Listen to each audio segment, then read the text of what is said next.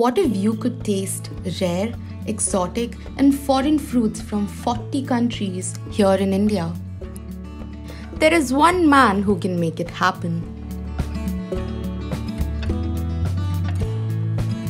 Anil Balanja's farm in Karnataka bears exotic fruits like santol from Malaysia and kapel from Indonesia and is a destination you must visit.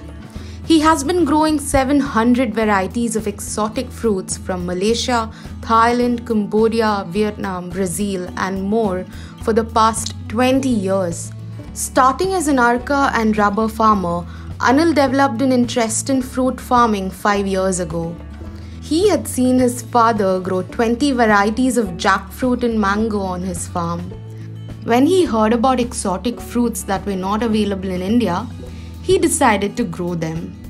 He sources seeds from across the world through his friends or nurseries and allowed them to germinate in small polyhouses. Then he studies their optimum temperature, water, soil, and other fruiting conditions and plant them on the farm and takes utmost care of them. From scientific name to medicinal properties, place and date of collection and the date of harvest, Anil maintains a complete record of each plant.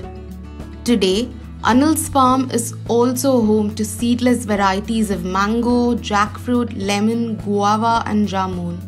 But he's always on the hunt for new fruit plants.